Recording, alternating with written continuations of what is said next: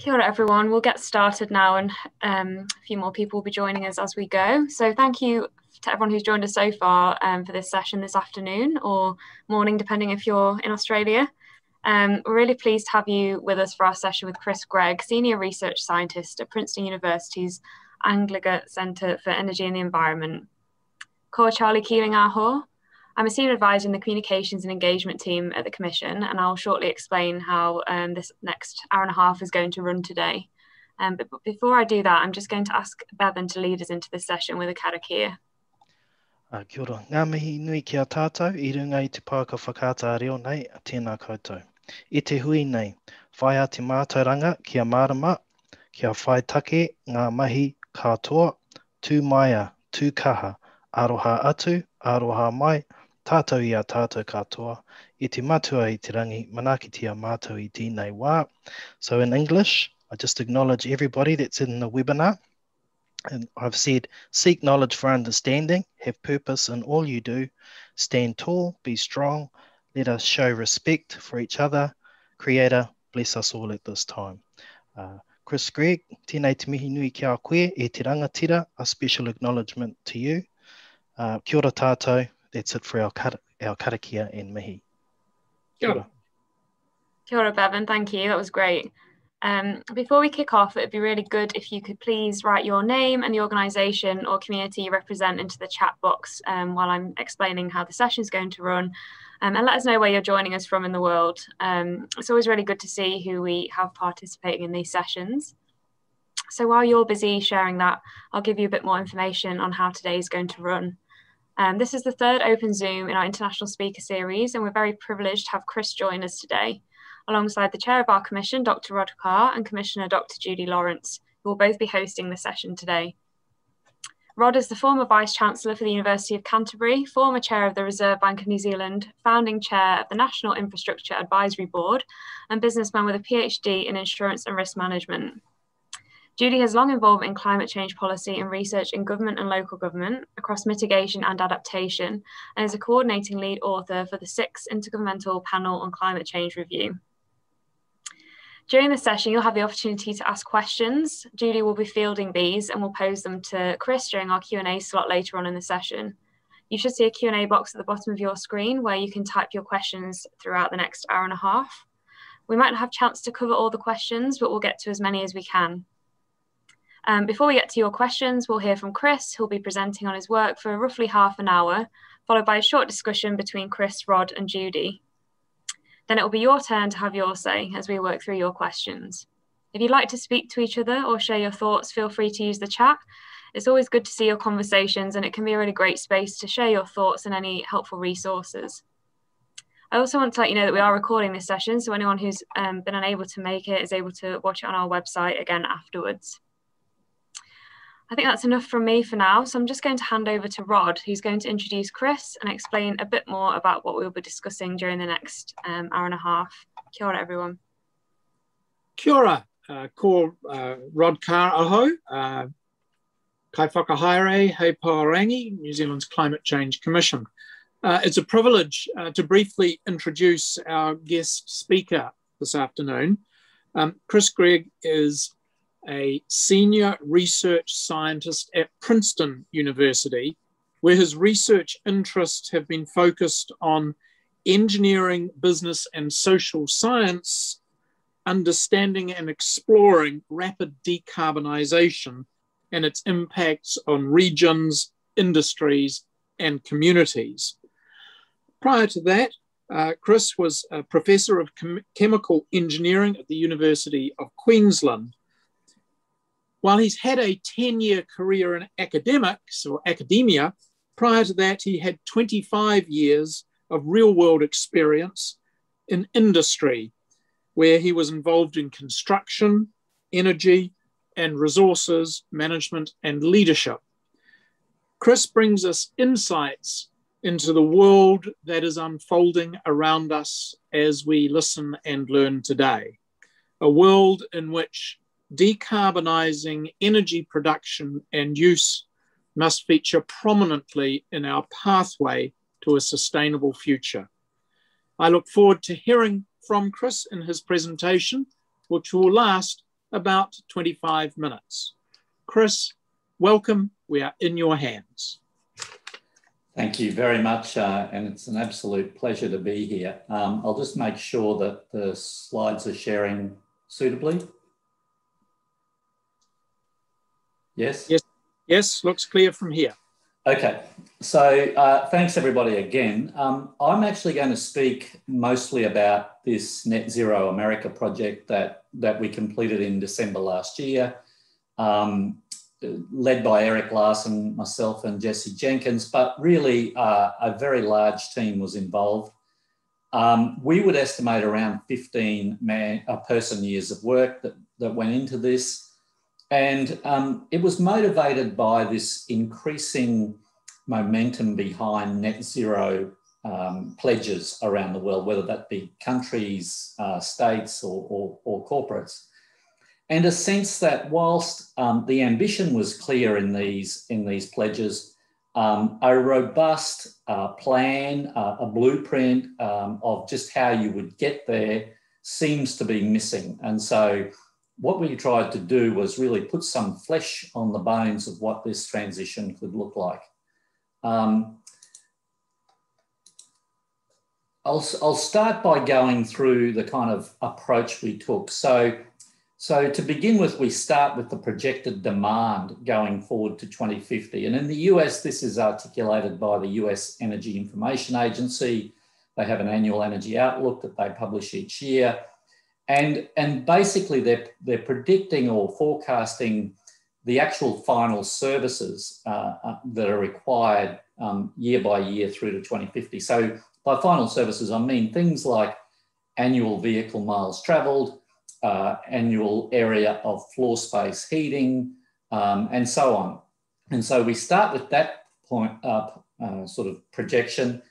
And then what we do is we actually you choose the technologies that would meet that end use. So whether that's fuel vehicles or electric vehicles or natural gas heating for buildings or electric heat source, air source heat pumps, etc. And so what we do there is build out this projection of both final services and then energy carriers that would meet that demand. And we do that through a model called energy pathways. And then what we do is optimize the supply side to deliver on those services. And we do that through a lowest cost approach. So basically our approach to lowest cost is to provide the lowest overall NPV for the technologies that are available of the energy transition, and following a linear trajectory on CO2 from where it is today to net zero by 2050. So, you know, we accept that linear is not the pathway that will be followed, but it's one possible pathway. Now, that's kind of pretty typical of a lot of these systems level, quite high level modeling exercises. The real value in what we did was this last step here, which was done kind of post facto outside the model, where we downscaled and essentially took the sort of more coarse 14 region models that were generating the energy demands and the energy supplies, and then downscaled that by essentially citing all of the energy infrastructure, all of the plant, all of the supporting infrastructure on both the supply and demand side at a state and even county level. So that this gave us a real picture of what the transition looks like on the ground over time, and therefore what the various impacts and implications would be, which were important to understand the impacts on landscapes, communities, etc. So that's kind of the overall process we followed. Just to put it in perspective, so this gives you a picture of the 14 regions. So the energy system modelling is done at those 14 regions. The downscaling is done down to these individual counties within. So I guess the first step is how do we build these pathways? And essentially what we found is that there are 6 pillars of deep decarbonisation that are essential for any nation or organisation going to net zero. The first is energy productivity, which we get through a combination of efficiency gains, but also electrification. So electrification turns out to provide a more efficient transfer of energy, and so helps to contribute to energy productivity. The second one is clean electricity. So that includes wind and solar and other renewables, but they're the two principal weather-dependent renewables.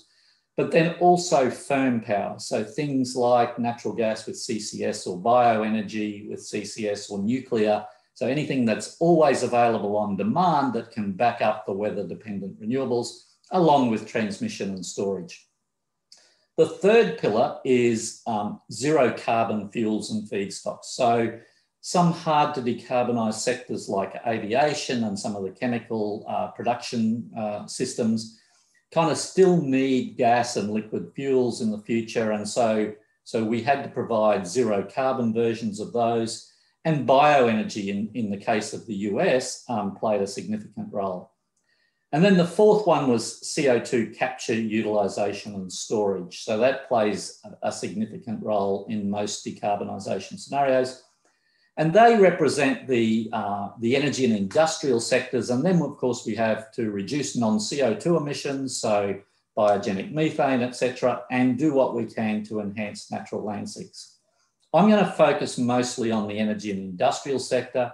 In the case of our study in the US, we hired we got expert elicitation of what was possible in reducing non-CO2 emissions and the enhancing natural land sinks, and we got a range of possibilities for the future there. And we exogenously imposed a kind of a central case. And then we did our optimization and our downscaling really around the first four pillars. So those four there. So to our scenarios. Now, I mentioned that we do a cost optimization or a net present cost optimization.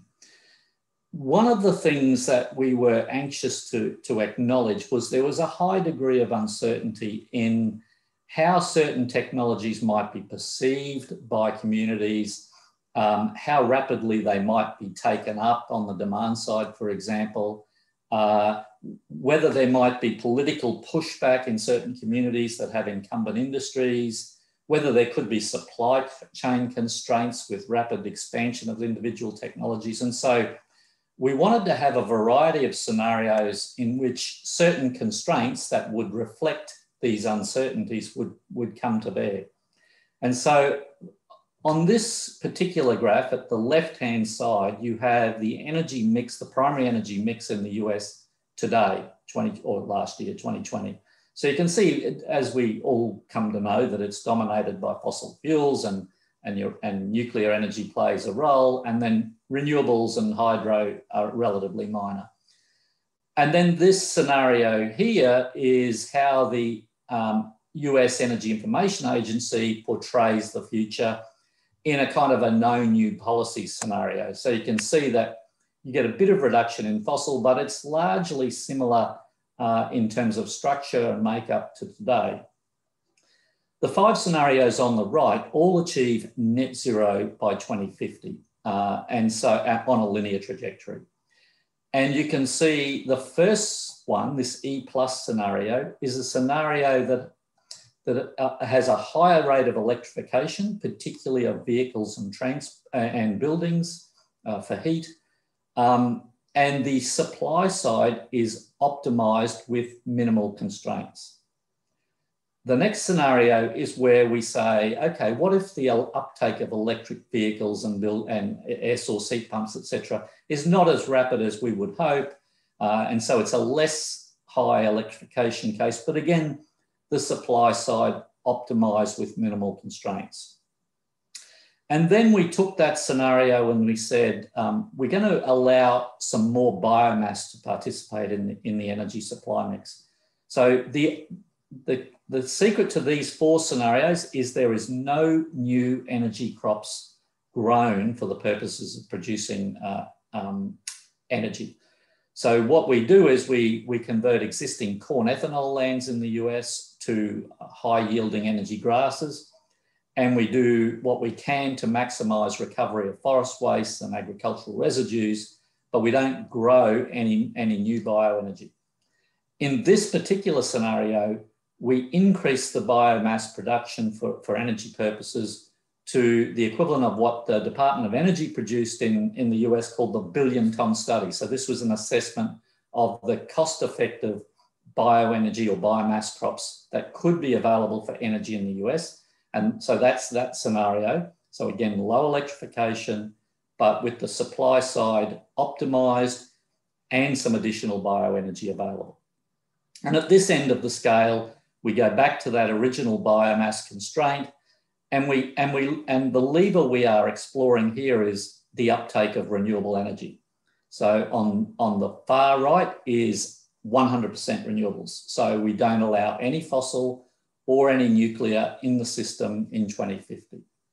This scenario is where the rate of build of renewable electricity, particularly wind and solar, cannot exceed the historical annual maximum that's ever been achieved in the US, which was in 2019 about 35 gigawatts per year. So that was about 20 gigawatts of wind and about 15 gigawatts of solar. And so we try to constrain the build rates to about that year on year till 2050. Now, it's important to acknowledge that we don't actually believe or prefer or favour any one of these scenarios. We're saying the uncertainties reflected in the constraints that might apply are genuine uncertainties. We are not capable of predicting the future. And so the idea was just to display these to see what we would find. So the first pillar I mentioned in our makeup was energy productivity. And essentially all of our scenarios involved some level of energy productivity improvement, which was significantly greater than past. And so if you look on the left-hand panel here, the reference sees energy use relatively the same. So it is getting more productive because it's about 1.7% year on year. That's implicit in this reference scenario. But of course, energy demand is increasing in the US, so that's why we see it remaining relatively consistent. But in these two scenarios, in the E+ scenario, our energy productivity improves to 3% year on year. So that's by productivity, I mean energy use per unit of GDP. And in the E- scenario, it only improves 2.6%, but still quite ambitious compared to this one.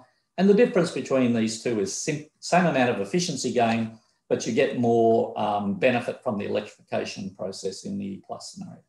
And to give you an example of what we mean by high electrification and more modest electrification, the right-hand panel shows the uptake of electric vehicles in the transport sector. So you can see in light-duty vehicles, for example, we achieve very close to 100% sales of electric vehicles by roughly 2040.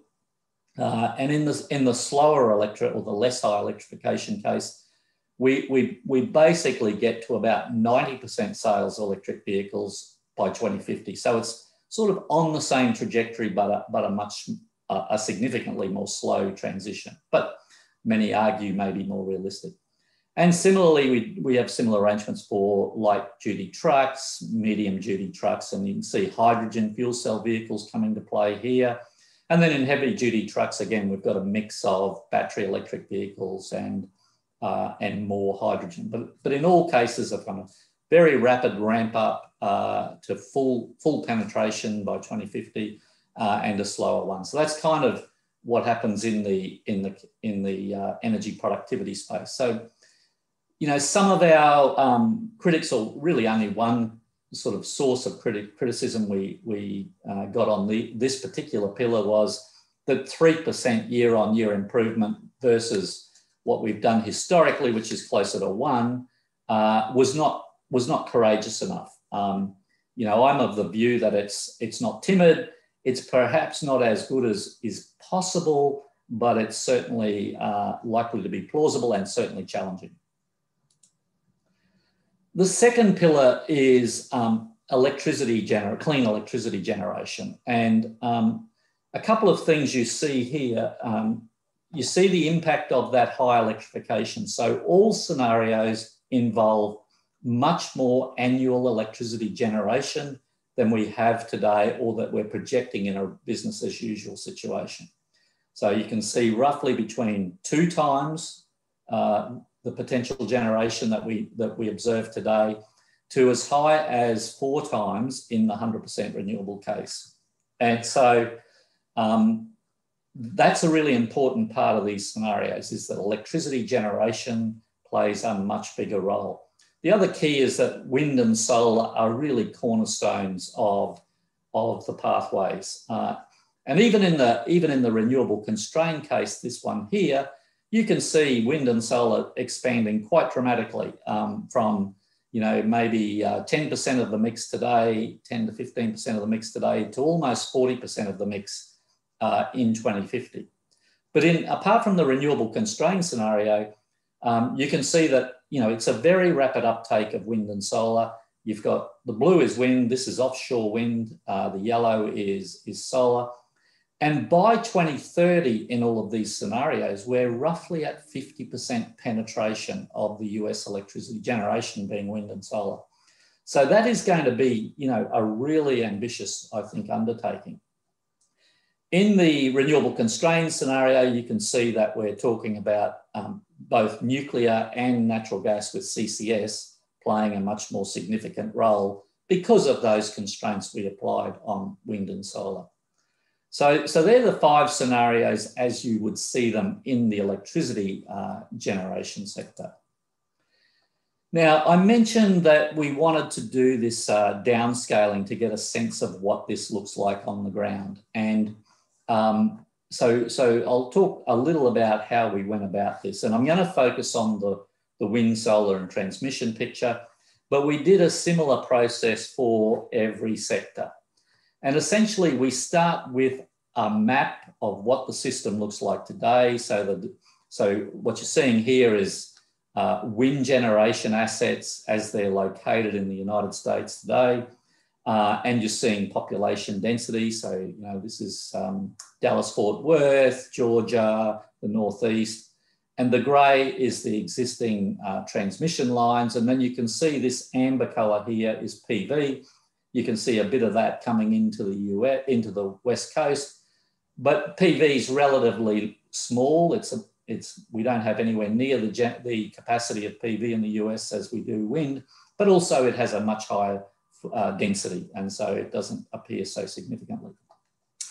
Now, overlaying this map of energy infrastructure, which is down to roughly, you know, kilometre square siting, we then have a series of siting exclusions and siting criteria. So terrain, for example, you know, slopes, etc. We have maps of those that overlay these. We have waterways. We have environmentally valuable or sensitive regions, culturally sensitive locations. Population density is mapped to the same sort of grid, and so on. And there are about 60 of these criteria: military bases, airports, etc. And so what we then do is site the infrastructure, taking into account those exclusion zones, so you can't site in an exclusion zone, and delivering the energy service at the lowest cost to the location, to the demand location where it's needed, where that lowest cost now has a combination of the generation cost and the transmission cost. And then we build that out in 5-year increments and show what it looks like on the ground. And so, you know, we have a very limited time for the presentation today, but we jump straight to 2050, and what you can see is really a massive build out of wind and solar. Now, this is that E+, so this is the scenario which has the least constraints on the supply side. And so you can see the Midwest being really blanketed with wind. You can see offshore wind in the Northeast, and a bit of offshore wind even coming further down the coast, and Texas, Northwest. You can see solar being extremely dense in the Florida area and throughout the Southeast and the West Coast. And to put these kind of deployments, so this is the spatial extent, but we're talking about 1.5 terawatts of new wind and 1.5 terawatts of new solar. So this is truly, truly massive. You know, that's 3 terawatts of wind and solar. The total installed power fleet in the world today is about 5 terawatts of any technology. So this really is quite remarkable build outs. And transmission is very significant too. So in this scenario, we build out 3 times the current transmission. So I'm just showing the high voltage interstate transmission or high voltage interconnectors here. So, you know, truly remarkable deployment rates, and obviously it raises all sorts of questions in terms of community acceptance. Now, just to give you an example of what we can do with these downscaling, we can zero in to any particular locality. So this is St. Louis in the Midwest, a location which in Missouri, which is today has virtually no wind and solar in the state.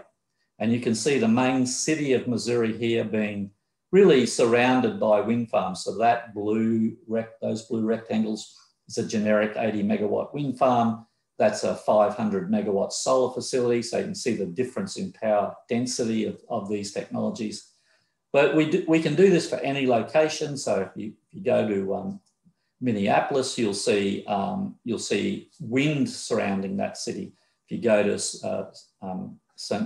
Dallas-Fort Worth, you'll see a mixture of wind and solar. If you go to Tampa, Florida, you'll see mostly solar. So the value in this kind of work is to actually start the process of being able to visualize what it means for communities and to work out how we best engage with communities to build the necessary support.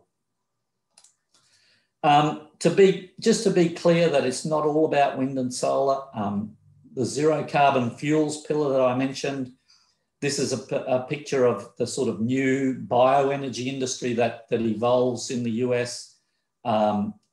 Basically, what we're producing is a mixture of pyrolysis liquids, which are needed for those chemical feedstocks and liquid fuels.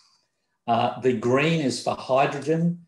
Hydrogen plays a major role in these transitions, both as a final carrier for use in power and heating, but also as an intermediate for producing zero carbon fuels. And there's a little bit of power as well. And you'll see here, I'm also showing the CO2 storage basins, because one of the critical roles bioenergy plays here when coupled with CCS is to provide negative emissions, which turns out to be pretty important in helping get us to net zero, given residual emissions in some hard to mitigate sectors like biogenic methane, for example.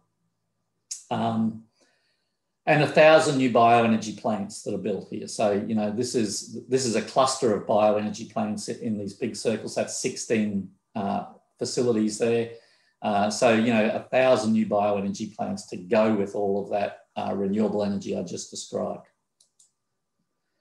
And CO2 capture capture, transport and storage also plays a major role. So I've skipped straight ahead to 2050. But with 1,600 point sources in this E+ scenario, so that's a mixture of natural gas combined cycle plants, natural gas reforming to produce hydrogen in this scenario, but also those bioenergy plants that we talked about just now. Cement plants, for example, these blue circles represent cement plants that are retrofitted with carbon capture. And then on the West Coast, you see natural gas combined cycle plants and all throughout playing a significant role for the power sector. So essentially 1,600 point sources that are capturing CO2 and supported with this architecture of infrastructure that helps deliver those CO2 sources to the best sinks in the country. Now, this is 1 billion tonnes a year of CO2 being captured and stored in this E+ scenario. Now, in the constrained renewable scenario, that grows to 1.7 billion tonnes. So aside from the 100% renewable scenario, which has 6 terawatts of wind and solar required. All of our scenarios required a minimum of 1 billion tonnes a year of CO2 being captured and stored in 2050. Now, to put 1 billion tonnes a year of CO2 into perspective, at reservoir pressures or pipeline pressures, that's the equivalent of 30% more volume than current US oil production.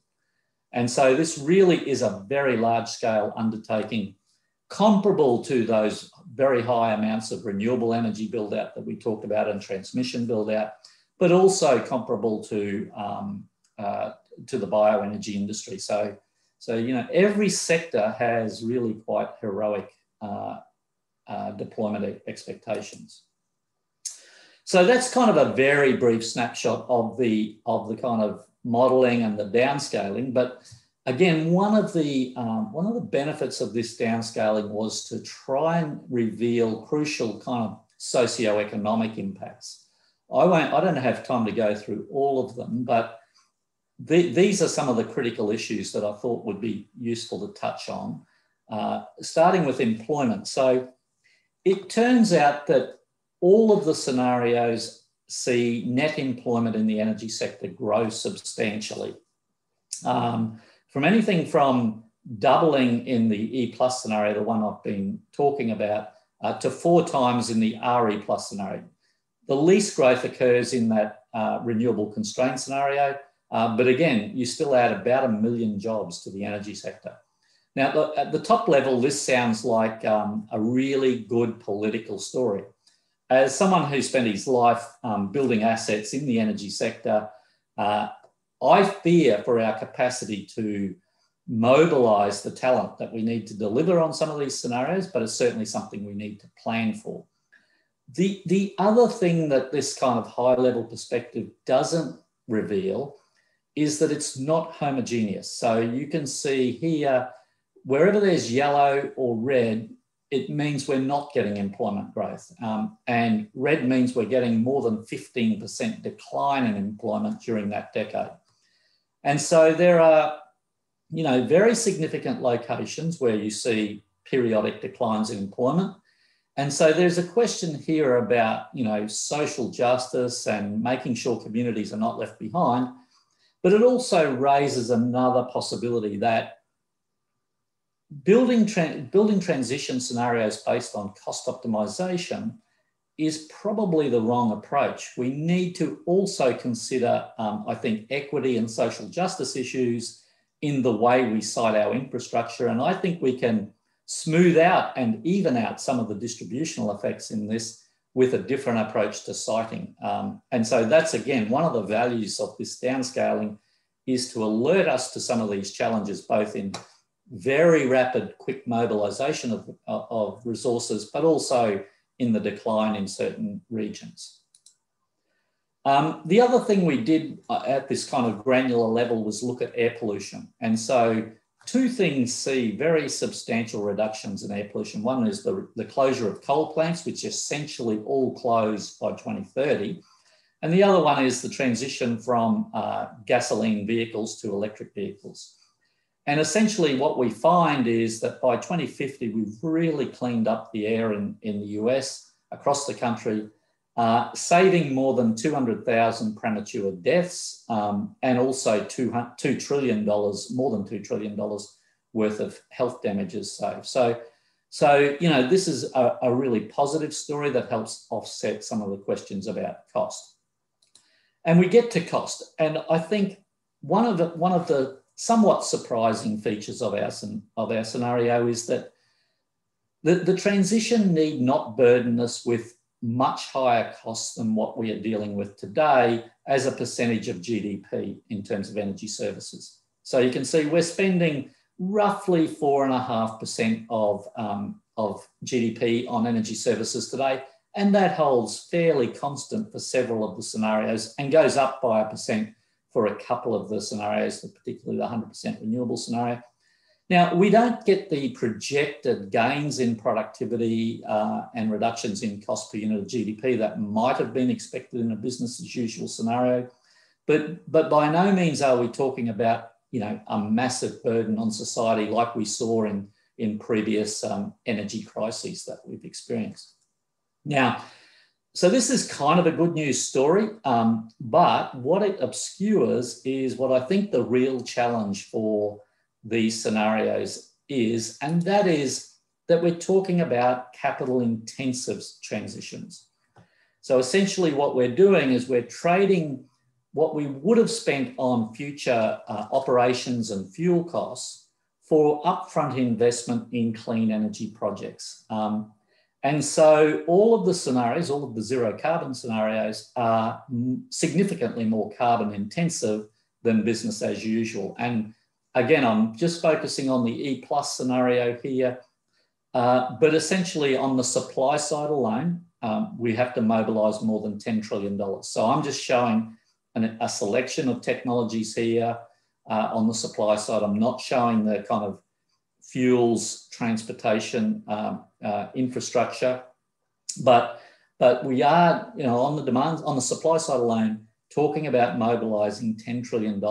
Even in the first 10 years, we're talking about $2.7 trillion. So that's a significant undertaking. But perhaps even more interesting is this side here, which is the kind of decision equity, right? So this is all the feasibility studies, permitting studies, all of that at-risk equity that developers have to put on the table in order to create the pipeline of projects that feeds this big capital spend. And so I think this is a very interesting part of the mix that we should look at in a lot more detail. I'll just make one other comment. I didn't cover it in this particular talk, but I talked about incumbent industries, and one of the things we have to be careful about is, we talked about the coal industry essentially being phased out. Well, that's 1,000 coal mines and 500 power plants that get closed by 2030. This has significant implications for localised employment and communities being left behind. For natural gas, for example, all our scenarios see a decline in natural gas consumption by between 45% for the renewable constrained scenario and 100% for the 100% renewable scenario. And so this has implications for the US midstream industry, where you've got, hundreds of thousands of kilometres of pipeline infrastructure, some of which has been built within the last 20 years. And so there's a real risk here that asset stranding or devaluations, or perhaps rising rates for consumers, might happen along the transition. So just to wrap it up then, it's been a fascinating study because as someone who's had 10 years in academia, we don't often do things that really make us a real splash, but this has. We've had lead and cover stories in The Economist, The Guardian. Every major media outlet has run big headlines about the study. We've probably given nearly 100 briefings to government agencies, House committees, White House committees, investment banks, pension funds, large energy corporates, large industrial corporates at board level. And so, it's been quite a fascinating response to this. And I think this sort of first ever really granular approach to sort of describe just what it means for, capital, locations, spatial impacts, landscapes, seascapes, but also at being able to go down to that community level, the mobilisation of capital, the stranded asset risks. These are things which I think have really heightened the attention to this kind of work. And I'm pretty sure that's the end for me. So with that, I'll stop sharing and would welcome questions. Well, while Judy organises some questions, let me thank you very much, Chris, for your presentation on behalf of the audience who's listening attentively. I mean, obviously, one of the links we need to and can make is between your work and research around the American circumstance and obviously the matters and issues that we face in New Zealand. So I just ask you one starting question, perhaps, to get us going, and that is, what are the limitations of this kind of modelling to help inform public policy discussions and decision making?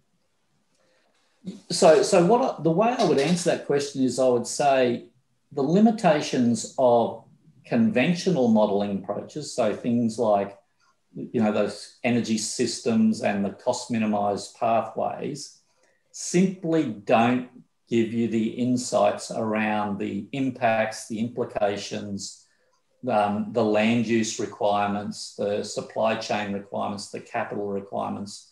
And so I think traditional energy systems models are great for helping nations create an ambition, but they are not effective in helping nations chart a pathway for actually executing the transition. And so, you know, for New Zealand, it'll be a very different set of scenarios, right? Your pillars 5 and 6, biogenic methane and the like, will play a much more significant role. You have great hydro resources, which the US is not so blessed with. And so, you know, you need the energy systems modelling. It has to be very region specific for New Zealand.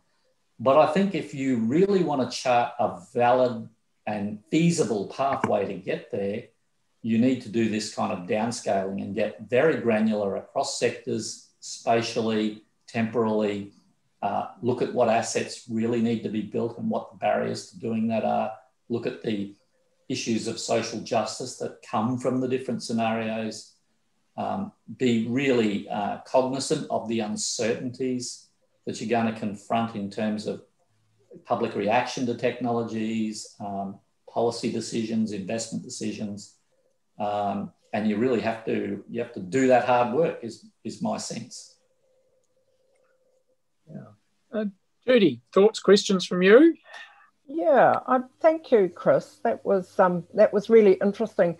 The question is how this type of modelling that you've suggested or you've used in the United States, it's really how do we shift the thinking from the options, the type of options that you've looked at have got quite a emphasis on carbon capture and storage, and there didn't seem to be anything there that was telling us about how that would be utilised. And we have a question from Kevin Rolfe here, looking at this, and a couple of other questions actually about carbon capture and storage and the role that they play, and the embedded energy that is implicit in the systems that have to be put in place for implementation. I just wonder whether you could comment on the utilisation end of it and also the embedded energy in the transition.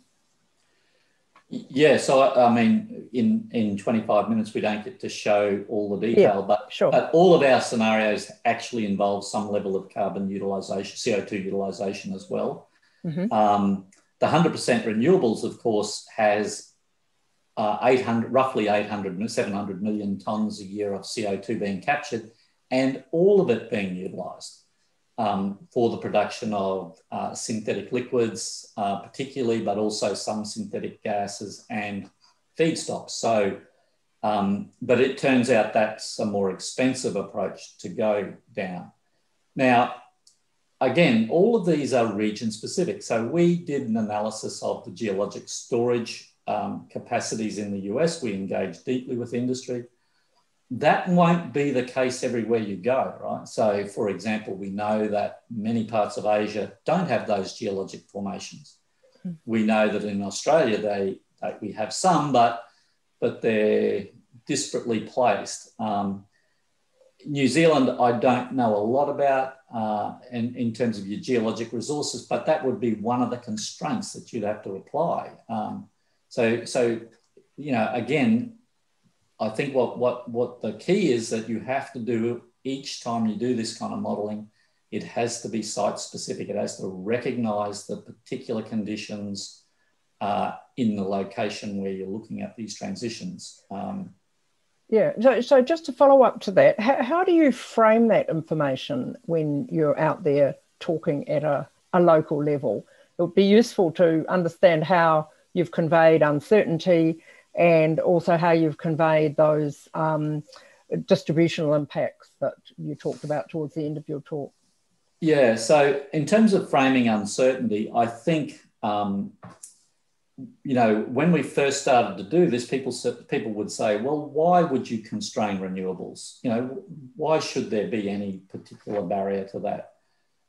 When you do the downscaling and you show people the maps, you know, eyes boggle and people go, what? Wow, how are we ever going to site all of that infrastructure? How are we going to build out transmission system, which is 3 times today's transmission in the US, and get it permitted in time? So I think, you know, it was a difficult process at the beginning to convince people that these uncertainties were real. But then when people then see, you know, 100% of new vehicles being sold by 2040, so no new internal combustion engines being sold, or, you know, in a 100% renewable scenario, we're talking about 3 terawatts of wind and 3 terawatts of solar and nearly 6 times the transmission system. Then people start to say, okay, I get it. There are some uncertainties. There are potential obstacles to all of these scenarios. And I think that's the key. That's why even today, I can't make a preference for one of those, because I think 1 billion tonnes a year of CO2 sequestration by 2050 is hard. But I also think 1.5 terawatts of new solar and wind is hard each. And I think three times the infrastructure on transmission is hard. And I think getting people to, you know, getting the uptake of 200 million electric vehicles in the US by 2050 is hard.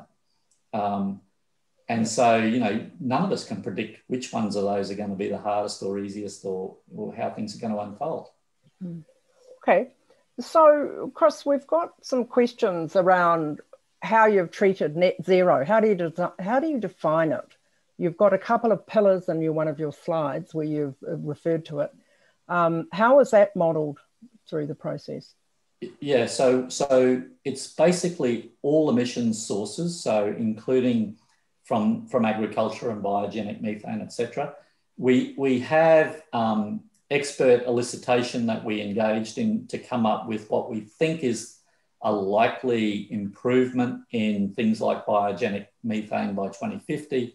And it turns out we have a net positive emissions in 2050, looking at the difference between non-CO2 emissions and improvements in the natural land sink. So that's about 170 million tonnes in 2050 positive, which means the energy and industrial sectors have to get to minus 170 million tonnes.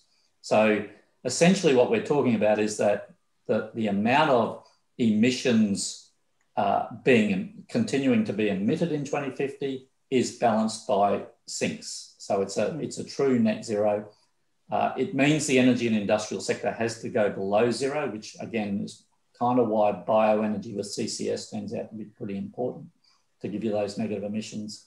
And for the want of a different, we just set a linear trajectory. So every year we've got to meet energy demand and we've got to meet a certain CO2 emissions outcome.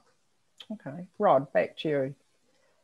So connecting to the New Zealand context and a highlight, how do you go about, or how would you advise us to go about building public confidence in modelling in general, and specifically, how have you gone about building public confidence in these models?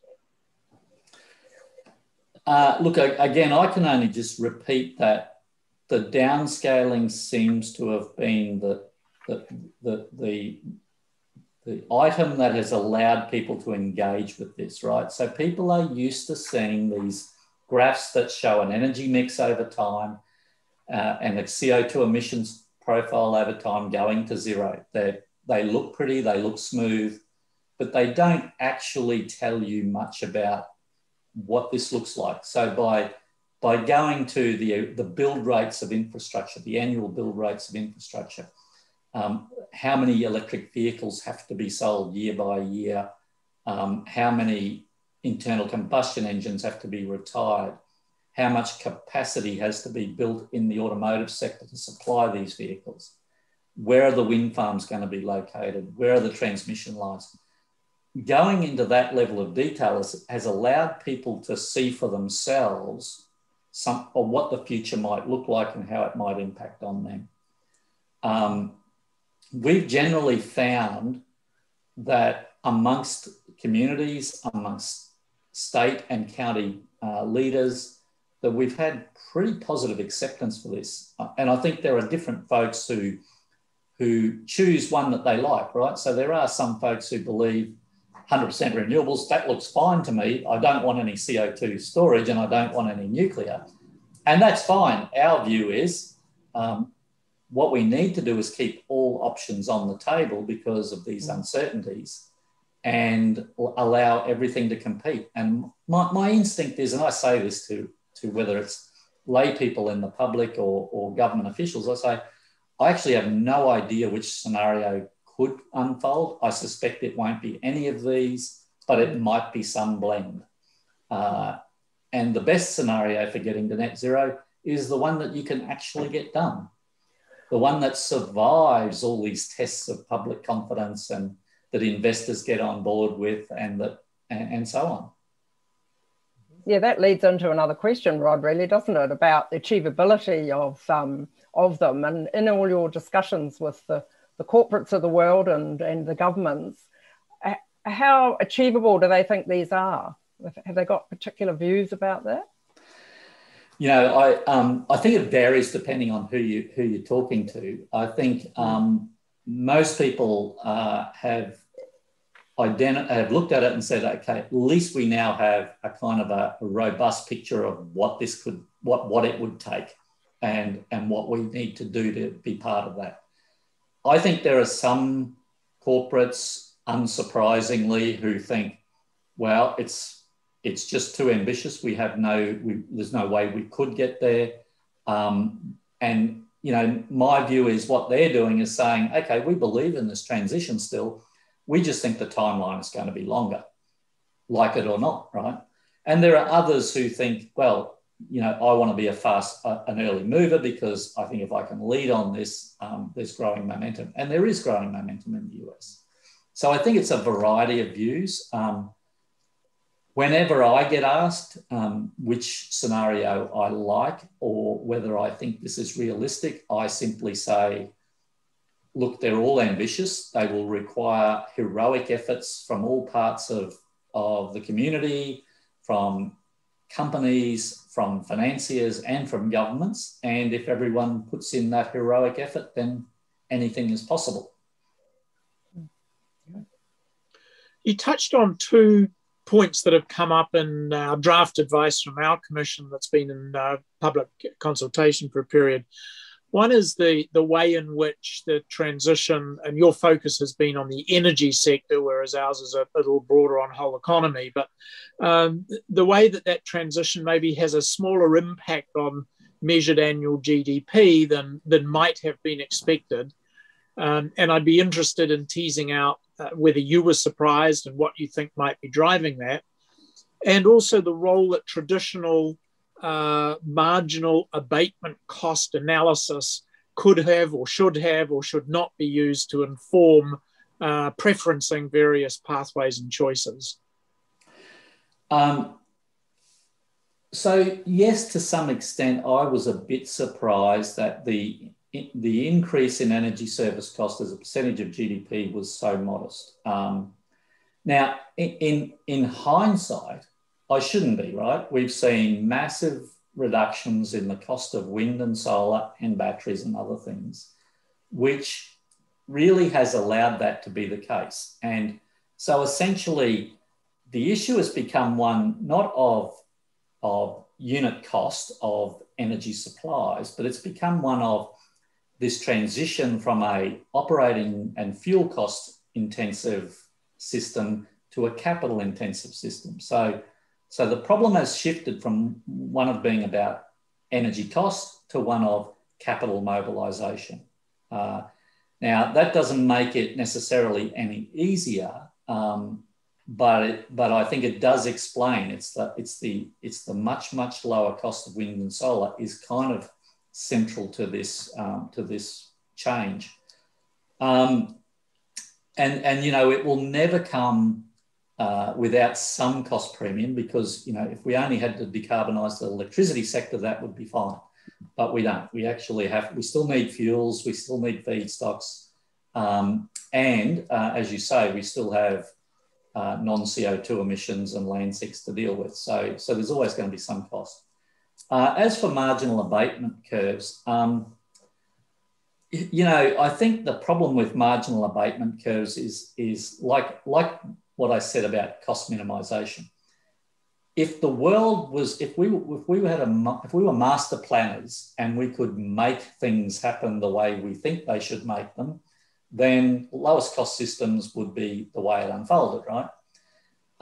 But there is lots of issues we face: regulatory constraints, public acceptance, public uptake, siting issues, that actually mean the lowest cost solution isn't always available to us. And so I think the preoccupation with marginal abatement cost curves or cost minimisation modelling, I think puts you at serious risk of falling short. And the other thing I would say about cost minimisation or abatement curves is they don't take account of the non-techno-economic domain, right? Things like social equity, environmental justice, and so forth. So I think, you know, I think cost optimisation is a useful metric, but should not be used in isolation. Judy, back to you. Yeah, thanks. In this transition, there are terrific tensions between preventing premature stranded assets and minimising cumulative emissions, which are really the things that are driving climate change. So how did the modelling manage to pace that with regard to stranded assets? Good. That's a great question. I should have said this in the opening discussion about modelling. So what we were doing is optimising on the supply side and the demand side. And so what we start with is an inventory of all of the existing assets on the supply side and the demand side. So vehicles, for example, and we look at the average age of retirement of a vehicle in the US of 15 years. And so we transition the fleet in a way that when a vehicle reaches 15 years, it is replaced with an electric vehicle, for example. And so we minimise stranded assets in that way on the demand side. Similarly, on the supply side, natural gas plants have 35 years, existing wind plants 25 years, and so forth. So everything has a typical retirement age, and so we try to not retire anything before that. It turns out we do need to retire some coal plants before their useful life, but by and large, we were able to respect the anticipated retirement lives of most assets, except for, and the thing we don't deal with in our modelling is the midstream assets. So the natural gas transmission and distribution lines, for example, we need them in the system almost to 2050, but they're having declining utilisation.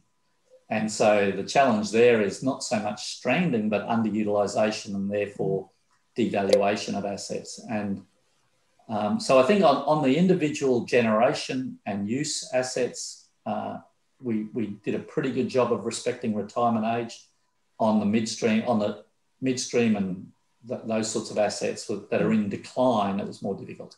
But it's a serious issue. Yeah. Okay, Chris. Rod, have you got any final comment? And then we probably should move on to the audience's questions.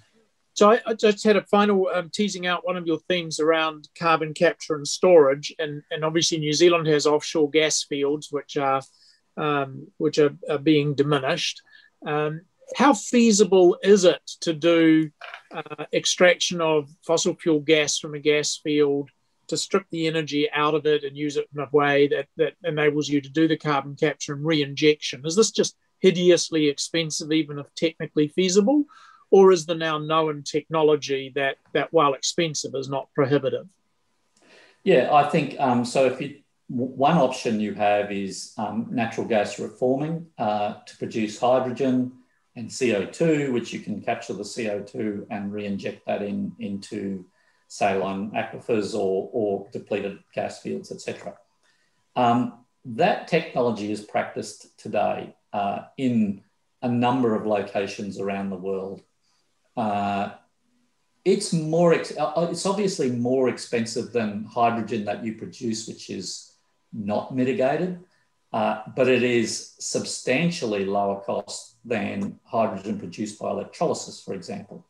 And so, you know, I think in our scenarios, hydrogen production starts out being natural gas reforming with CCS, transitions to being bioenergy, biomass gasification with CCS, and then electrolysis plays more significantly in the latter part of the transition as the cost of electrolysis comes down. So I think if you have the CO2 geologic resources, and not everywhere does, and even if you think you do, you actually have a significant amount of work to do to characterise them, to demonstrate to the public and to a regulator that you can store permanently and safely, then it is a valid technology which is cost competitive compared to a number of other mitigation options. But it isn't available everywhere. And I think New Zealand would have some, but not a lot. And then the final science fiction one is air capture of carbon for the purpose of reducing carbon dioxide in the atmosphere. Technically feasible, affordable, or a bit of a pipe dream? So it depends who you ask. My own view is that it's technically feasible. We know that. I think today it is quite expensive. The analysis I do, it's more expensive than some of the more optimistic views out there. So I think it's going to be somewhere north of $600 a tonne today. There are views that it could get as low as $200. Some people even optimistic about a breakthrough that could take it to $100 a tonne, in which case it's potentially viable. But you've got to have pretty courageous views about technology breakthroughs and cost reductions to get yourself down to a place where it is competitive. We need it in the 100% renewables case and in the slow electrification with no extra biomass case. We needed some direct air capture because we couldn't quite get to net zero without it. And they are the more expensive scenarios. Cool. Thank you, Chris. Over to you, Judy. Thanks, Rod. We've got a number of questions. One that hasn't been touched on so far is this transition question. And really the question about the institutional changes that have to happen to enable a change in the electricity distribution system, for example, you know, the regulatory environments and so forth. Were any of those factors included within your study? Because that's quite a change that would have to happen to redistribute things around the country. Yeah, so obviously big investments in transmission, also significant investments in distribution and storage. All of those things were included in terms of the cost impacts of those. The capacity of regulators and institutional systems to be able to make that happen is something we alert as a key challenge. But obviously we don't kind of model those resistance issues. I think, to me, the broader questions around institutional models is when you've got this much capital to be mobilised, this much infrastructure to be built, with the cumulative impacts that it is likely to happen, I think we need a new approach to kind of developing, permitting, doing public engagement, and getting these projects delivered. Because today we leave it to project developers to go project by project, building sufficient acceptance from a community to get a project over the line and then building that. When you look at the cumulative impacts that we see coming down the line, I don't think the project by project approach and this kind of passive acceptance by communities is going to cut it in the long run. I think it's going to lead to pushback at some point. And so I think we need a new model for project development, which is much more participatory, working with communities and governments and developers in major programs as opposed to individual projects. Okay. Just getting back to the problem we're trying to solve, and that we probably have about 10 years, if that, to decarbonise. Where are the biggest gains going to be made quickly to bend the curve? Yeah, look, I think that's going to be case by case for different countries. They're going to have different, low hanging fruit, if you like. In the US, what we found is that for every scenario, there are a couple of common features. One is a lot of wind and solar built out in the next 10 years. Two is retire the most carbon intensive assets, which are coal-based, and replace those with a combination of wind and solar and natural gas with CCS or bioenergy. Three is do whatever you can to reduce non-CO2 emissions and enhance the natural land sink quickly. And I think the fourth one would be really focus on energy productivity. So efficiency, electrification, whatever you can do to reduce the kind of total load you have to produce. Okay. Yeah, that'd be my... Yeah. Well, that's helpful. Thank you, Chris. Another question here. How much does carbon have to cost to become a dominant determinant of investment or divestment in these industries? And how does that work in the market economy?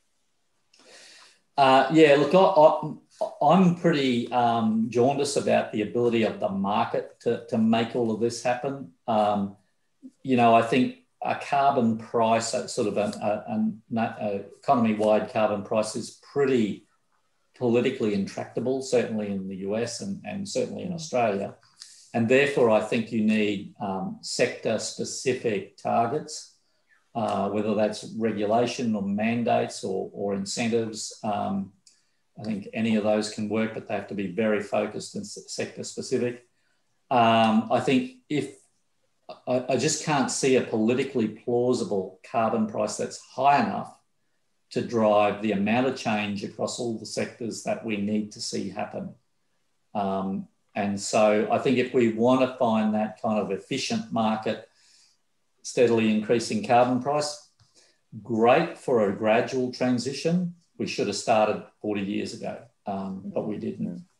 Okay. Now we've got the urgency problem, as you point out.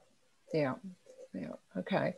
Another question here about raw materials for the new technologies, and whether there's been your comments really on the work that has been done and is available for rare earths and other That's a great question. Yeah, that really is a great question, and I don't think we yet have a robust handle on just what it means for not just rare earths, and lithium and cobalt, but copper, for example. I think there's going to be an enormous demand for these that we haven't quite yet quantified. I was on a call this morning with some Australian experts and some Canadian experts talking about just this challenge.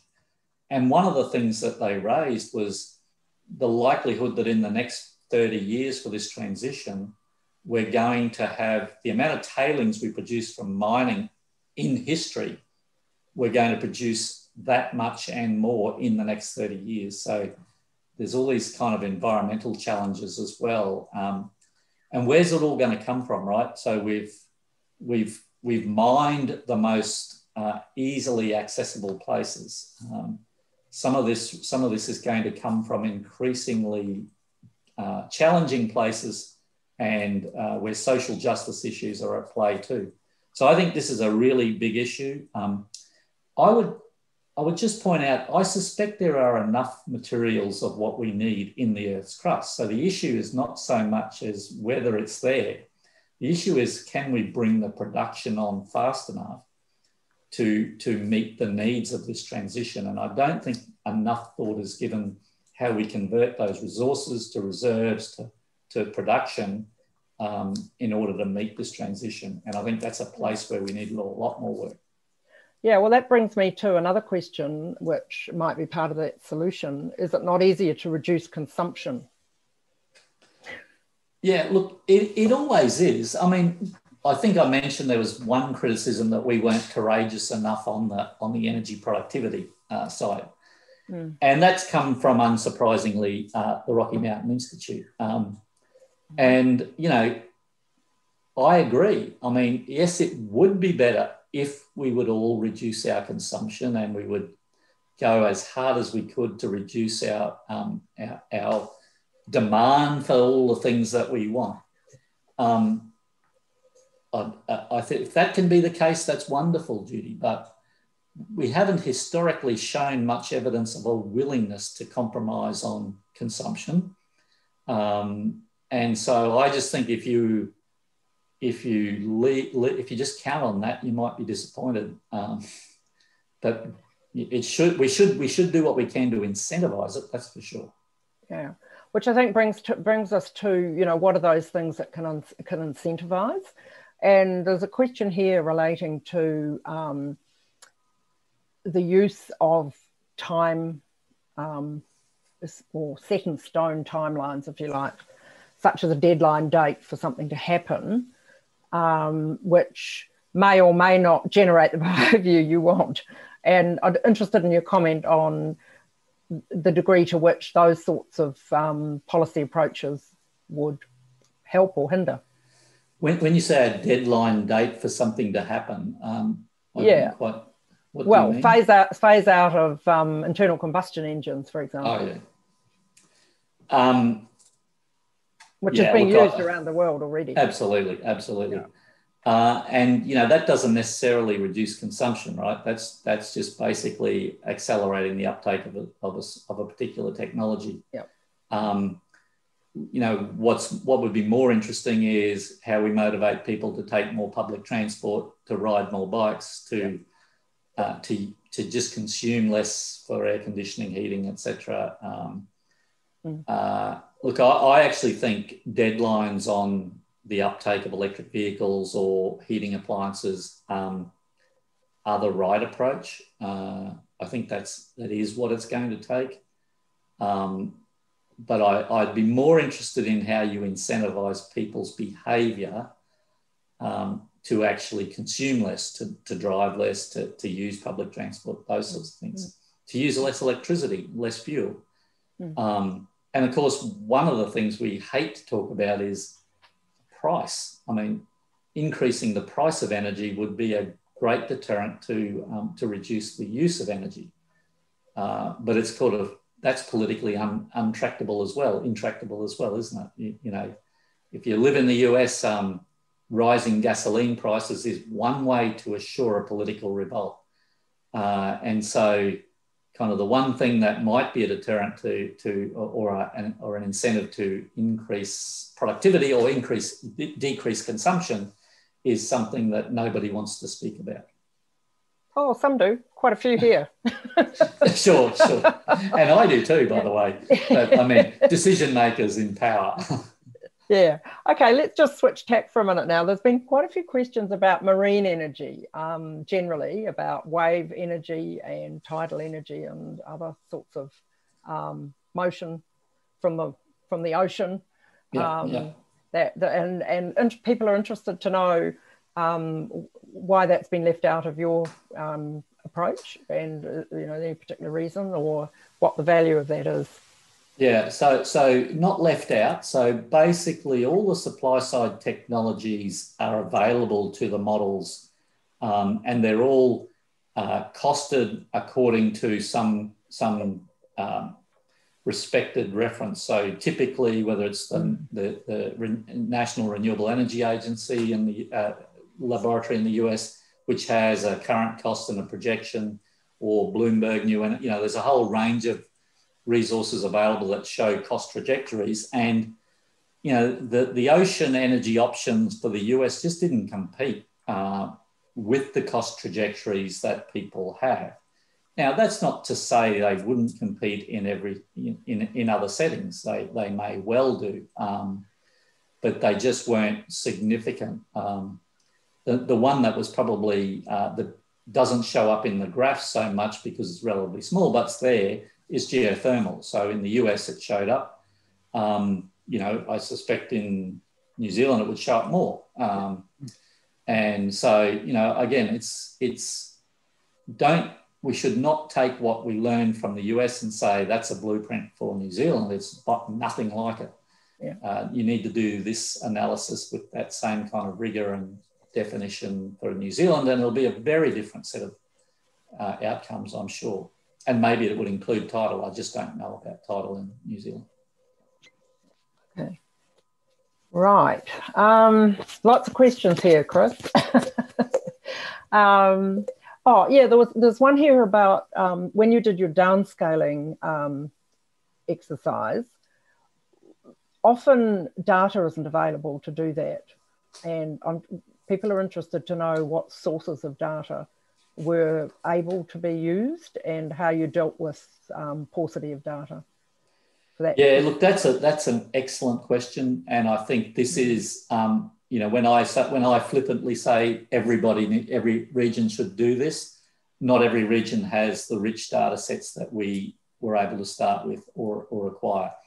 And that's one of the advantages. The US does have very rich data sets. From the Geologic Society, Department of Energy, they've invested a lot of money in creating these data sets, and they're all, geospatially mapped at a high level of granularity. We've started an exercise in Australia. I mean, Princeton will take a back seat as a partner and be led by Australian universities. But the data is not as abundant as it was for the US, where we think we're going to manage. I mean, to some degree, we have to do some interpolation and extrapolation. But, the next question you've got to ask is, with the data you have available and doing some extrapolation and interpolation, what difference, how critical is it to the outcomes that you would find? We're also looking at some similar net zero exercises with partners in Asia, particularly Southeast Asia, and there I think the data paucity issue is much more critical, and we're still getting our head around how to deal with that. Yeah, okay, thanks, Chris. Someone here is asking about the high focus on wind and PV in your scenarios. Did the modelling generate any values for energy storage that was required to cover the time the weather isn't sunny or windy? Yeah. So storage played a pretty significant role in every scenario. So it's just not as big as we might have expected. So battery storage, for example, typically we deployed around 300 gigawatts with around 6 to 8 hours of storage duration. So that's kind of, a couple of terawatt hours of storage. So it's significant. But really what we find is, and we didn't make any courageous assumptions about very long duration storage, right? And the critical issue that we found for balancing renewables was not so much on the hourly and the 4 to 8 hour, you could find ways to do that with batteries, but it's where you have long lulls in wind. So you can get, multi-week lulls where the wind isn't blowing in quite significant regions of the country. And so that's where these kind of firm generation backups really came to play. So whether it's bioenergy or whether it's natural gas with CCS, whether it's hydrogen with CCS, hydrogen combustion turbines. So even in the scenarios where we have huge capacities of wind and solar being installed, we had almost the same level of firm generation installed capacity as we have in the US today, but it's running at very low capacity factors. So rather than have large coal plants or nuclear plants or natural gas combined cycle plants, you have relatively low cost combustion turbines. The capital of those is very low. The operating cost is high, but because they're only operating from 1 to 5% capacity factors, the operational costs don't become so burdensome. And so, we found that kind of mix of several hundred gigawatts of storage, but with, almost 1,000 gigawatts of firm generation in the mix was kind of the better way to provide both the short duration kind of balancing, but also the long duration firming. Okay. Thanks for that. I've got one last question here, I think nearly last, then Rod might have a few more before we finish. But it's really about how to get the job done. And you need people, you need skills, etc. And we've had some experience with COVID in New Zealand, not being able to get skills to do stuff. And I just wonder if you have any comments on, in a post or a COVID era, which will continue for some years, how we can get the job done with the skills we have and the connectivity we have with people. Again, a great question. And this is one that, where there's a divergence of views between myself as a former practitioner and my academic colleagues, right? For them, the amount of employment that this transition creates is just all about the good news, right? It's building jobs and growth. For me, it's scratching my head and saying, how am I going to attract, train and retain all of this capability? What is it going to do? What drain is that going to have on other sectors? Now, I don't have enough life experience in the US to see how good they are at dealing with that. I know in Australia, whenever we've had a mining boom or an LNG expansion, we run out of people really quickly, and we find the cost of people going up, and we're flying in and flying out, and it's really challenging to mobilise skills. And I think post-COVID, it's even more challenging. And I don't think we're paying enough attention to the mobilisation of skills that's going to be required. Yeah, well, that really leads nicely, Rod, into your experience with developing skills in your university job and so on. Do you want to comment further on that?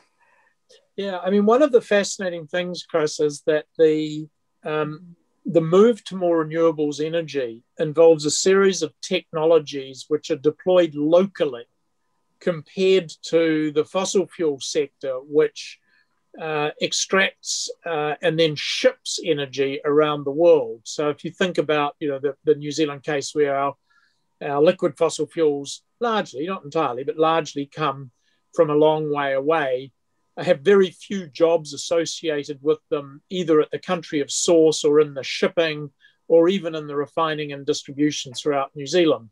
Compare that to the new renewable sources that will displace that, which are local wind farms, local solar arrays, more energy efficiency, more software to drive the grid and the end users, all of which is essentially going to require local labour to replace foreign exchange paid away to foreign suppliers of energy.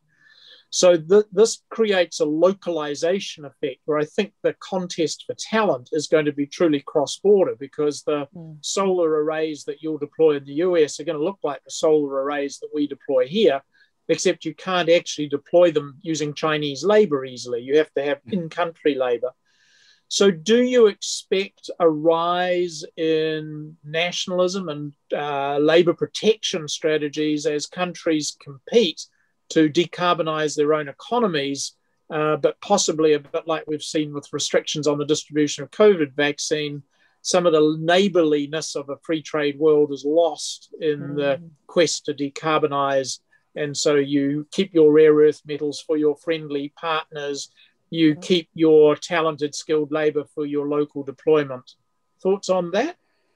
Yeah, well, I think local deployment for building assets is almost certainly going to always be local. I mean, I don't think it's easy for you to import Chinese labour to do that. The question would be around the manufacturing of the actual technology. So, and as you say, supply of resources. Well, we've already seen some of these circumstances playing out. I mean, China last year announced a threat to withhold rare earth materials to the US. And that, you know, they supply currently around 90% of processed rare earth materials.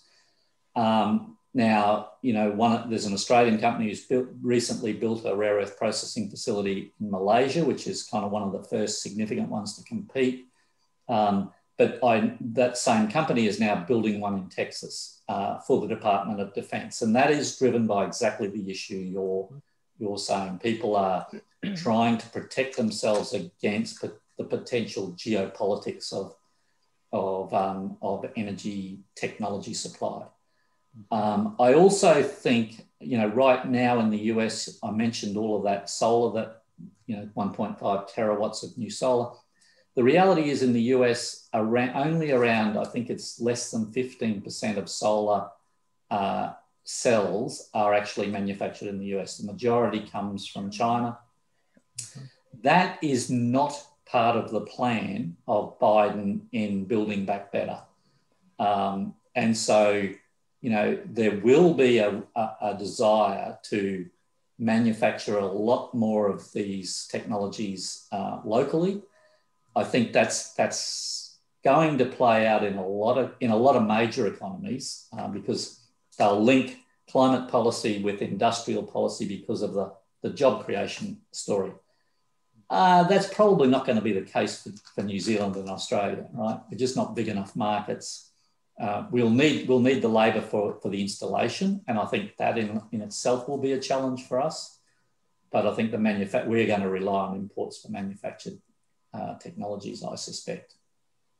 So I shouldn't wait for Australia to rebuild a EV motor vehicle assembly industry for us? Well, no, you shouldn't wait. Depends how much of an optimist you are. Yeah. Well, look, Chris, I think we're coming to the close, but thank you very much indeed for investing your time and sharing your talent and experience with our audience. I would like to thank our audience and participants for their questions and look forward to meeting you one day in person. Indeed. And I look forward to being able to travel to New Zealand because it is one of my favourite places to visit. But thank you. It was a great pleasure and I enjoyed the questions as well.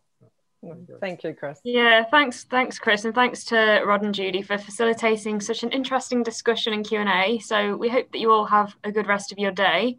But before we close, I'm just going to hand over to Bevan for the closing karakia.